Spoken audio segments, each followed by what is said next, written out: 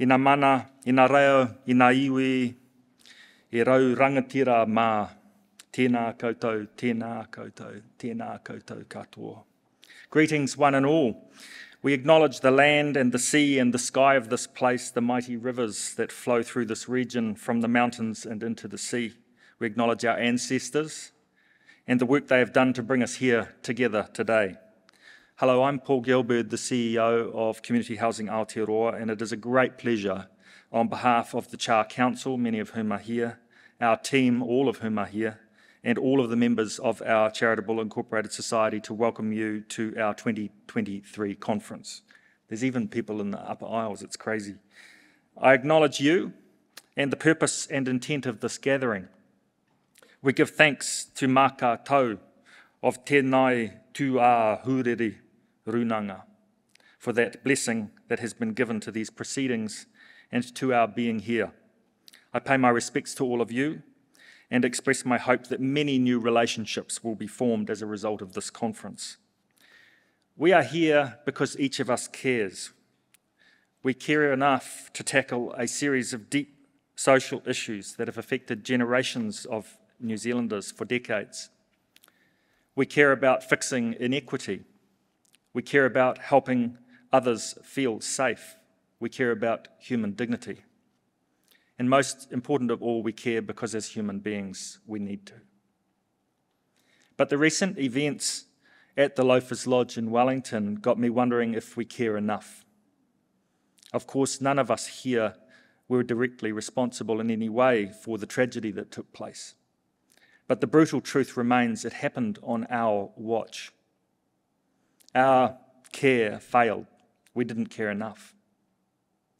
And while we revert back to reports and inquiries and tweaks in policy and funding here and there, everyone in this conference knows deep down, if we're honest, that a similar tragedy could easily happen again. From our outstanding emergency services and support staff to local Wellington community housing providers and their teams, and the residents and the survivors, we can only pass on our deepest condolences and offer support to those who have been impacted as we all come to terms with this tragedy. We can only imagine what you're going through right now. The fact that it was on our own doorstep, just a few kilometres from Parliament, is all the more tragic. I'd like to take a moment to read a letter addressed to us from the Wellington City Missioner Murray. He and his team were supposed to be here with us at this conference. He wrote to me last night and wanted me to pass on this message. I wish you all well as you embark on an exciting 3 days of conference together. Apologies from me and the team at Wellington City Mission for not attending as planned this week. The tragedy at Loafers Lodge a week ago and the consequential challenges and trauma mean that time away from Wellington is not tenable at the moment. As you start your proceedings today, I would ask that you pause for a moment and reflect on the enormity of last week's tragedy and what it means in the lives of those who are among the most vulnerable amongst us. We're yet to see the full effects of this disaster and won't know the total cost in terms of loss of life and the ongoing effects of loss and trauma on survivors for a very long time. We must not see these lives damaged and lost in vain. Apart from the demonstrated compassion and generosity of the community over the past few days, the only real positive from this darkness will hopefully be the commitment of all of us to do better, to ensure this never happens again. In the words of American theologian Jim Wallace, sometimes it takes a natural disaster to reveal a social disaster. The fact that we all allowed the most challenged and vulnerable of our citizens to live in such unacceptable housing conditions is an indictment on us all. I note the conference of the theme, making a shift from crisis to transformational change.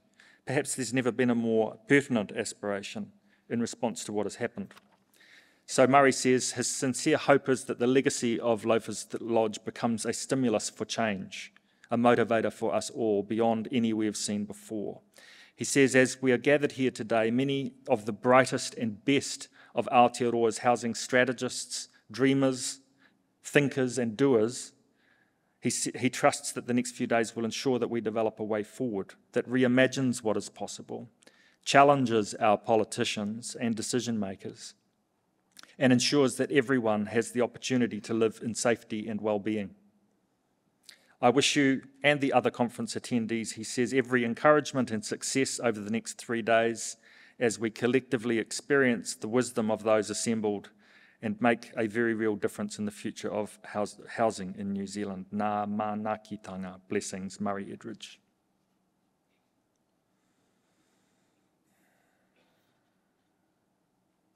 No aspect or facet of our villages, towns, or cities should be unwelcoming to their people, and no room in a house should feel neglected. Our spaces and places should feel right. And that feeling is directly linked to the congruence between our physical, social, and spiritual spaces. It's hard to step back into this space after focusing on the pain and loss that's been happening up in Wellington, but we must. At dinner last night, talking to Carl, who's addressing us on day 3, he relayed from the UK that really no substantial change has resulted in Britain after the Grenfell Tower fires. I hope we can do better. I've been in this role for just a few short months and feel deeply that community housing is in my blood. I feel you are my tribe, my whānau. Like so many of you, I'm all in. Joe, my wife, and I and our dog Gus have moved from our home and community in Waitakere Forest up north to live in Wellington to do this work. It's been a very big change of culture and we're settling in, but there is a lot to learn. People in Wellington talk an awful lot about politics. Speaking of Wellington, my ancestors, William and Jemima Gilbert, arrived there at Petone Beach with their 5 sons, all woodworkers and builders, in 1840 from Kingsbridge in Devon, England. They arrived full of hope for a better life for them and their offspring. They were escaping the ravages of Europe, where in the 1840s saw widespread social unrest, numerous revolutions, some of them successful, some not, all seeking social reform. And remember, the 1840s saw 1 million die in the horrors of food shortages driven by the potato famine in Ireland. Since then, my whānau have spread from Kawakawa to Whanganui, from Otorohanga to Napier. My spiritual home is Tairua on the east coast of the North Island, where my parents Bruce and Pat still live. I was born and raised in Lower Hutt and Auckland, which has mostly been my home apart from 15 years overseas, mostly in continental Europe. I came to this role from a number of years with the New Zealand Housing Foundation, which is one of the community housing providers that specialises in home ownership and products and services. Most recently, I worked at Community Finance and Positive Capital as part of a team delivering innovative financial solutions for the community housing sector, which has struggled with a lack of equity to be able to do the amount of new housing supply it needs and wants to do. During the conference, you'll hear from a range of solutions providers about outstanding innovation that occurs when we bring values-aligned allies together, gathered around a shared interest in homing all our people. I use this word homing in reference to Dr. Moana Jackson, who deepened and broadened our understanding of the distinctive meanings of houselessness and homelessness when he addressed this forum in its last in-person meeting in 2019. We acknowledge our sister organisation Te Matapihi who are here with us. They are the Māori voice for housing, and we pledge ongoing support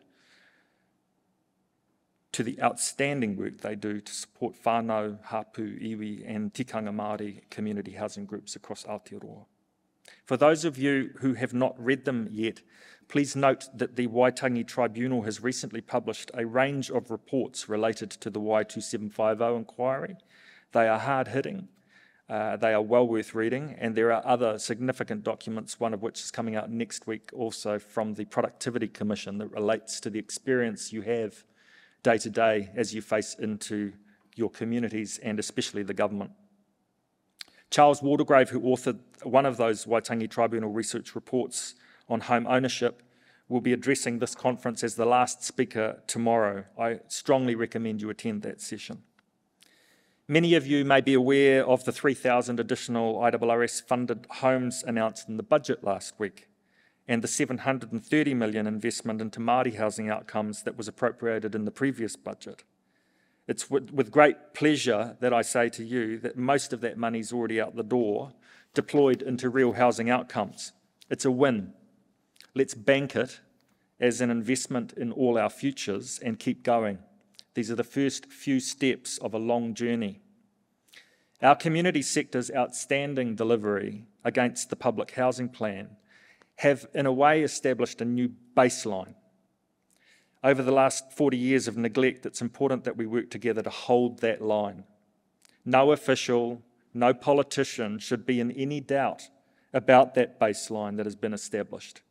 Many of you here know that the same fiscal envelope used as an investment, as CapEx, into long-term, secure and stable tenures will deliver better outcomes than paying out OPEX on ineffective and unstable rental subsidies. The momentum is growing, and each home delivered in each community is a win.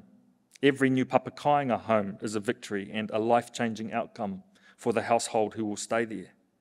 We must learn together to celebrate when any of our organisations, in any context, delivers an improved outcome for the households they work with. Investment in Māori housing in particular outcomes is a win for us all. When Māori thrive, we all thrive. We saw this acknowledged during COVID and with the recent catastrophic weather events, floods and Cyclone Gabrielle. On day 3, with a number of the speakers, we will dive deeper into this space, particularly Rod Carr, who chairs the Climate Change Commission. This is your conference. Own it. Make it yours. The stakes are high. They may, we hope, never be higher.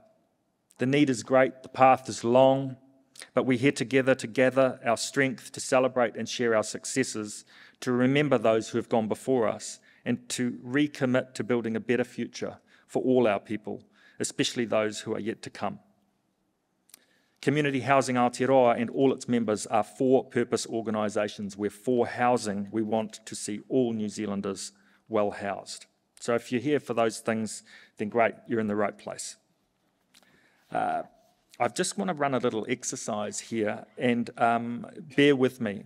I hope you've downloaded, everybody, the conference app. If you would please turn up the audience lights. We're just going to do our first survey, and this first survey is a number of how many years you've all spent working in spaces, places, jobs or voluntary roles that are relevant to the work we do as community housing providers. Can you please maintain silence throughout this exercise? There's no speaking required. Craig here is a documentary filmmaker, by the way. If you see him filming things, which I'm going to... Can you do a shot of the total audience, please, while we do this so we can count the numbers? Craig and his son are filmmakers. They're doing a documentary, so if you see them pointing a camera at you, that's what they're doing. And I'd like to also introduce Jackie Chan, who's our ninja illustrator over there. She's a visual artist. If there are things you want her to emphasise in her recording of what we're doing, haere mai, talk to her. She's awesome. So I'm going to ask you to think of a number, please. This is your personal number. How many years of service have you spent in a space that's directly related to the work that you do in the community housing space? So when you've got your number in your mind, please raise your hand.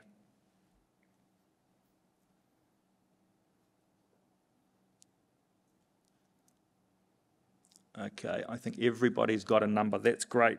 Okay, no talking, please. Can you stand up? Here too. Up, everyone. Now, as I call your number, I'm going to ask you to sit down. So could anyone who's got a number 1 or less than 1 please sit down? Okay. 2. 3. 4. 5. Okay, those of you who are still standing, have a little bit of a look around. This is the future of our community housing sector. These are people who are starting out, who are getting things going, who are learning, absorbing.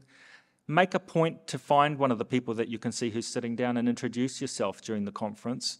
Share what you're up to. this is what the future of our sector looks like and our future workforce. I'm going to keep going now. 6, 7, 8, 9, 10, 11, 12, 13, 14, 15, 16, 17, 18, 19, 20. I'd like you who are sitting down to have a little bit of a look around. These are some of our kaumatua, our most experienced people. These are leaders, people who are holding knowledge.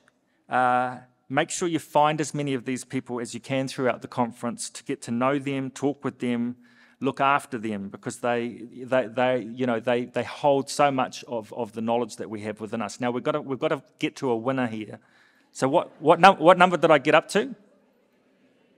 20. Okay, 21, 22, 23, 24, 25, 26, 27, 28, 29.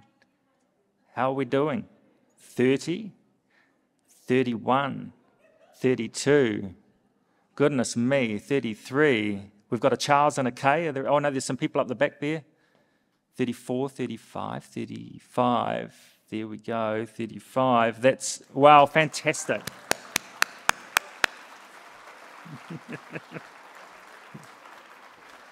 Just so you know, we're going to add that up and we'll come back to you with a total in terms of how many hundreds or thousands of years there are in this room, but I'm making a point, right? So look, it gives me enormous pleasure and relief, I have to say, to hand over to Jade, our conference MC. Jade is descended of Ngāpuhi, Ngāti Whakaue and Te Whakatōhea. She's an architect, an urban designer, a researcher, a housing advocate. Her interests include decolonisation, the re-establishment of papakainga, indigenising urban spaces through kaupapa Māori design, and mobilising effective responses to housing and homelessness. Jade has been associated with Community Housing Aotearoa since its very beginning. And I'm so pleased that she agreed to take on this role. I sat with her a few months ago at the Māori Housing Hui in Rotorua and asked if she would consider taking up the role, and thank goodness she said yes. Jade, I pass it over to you.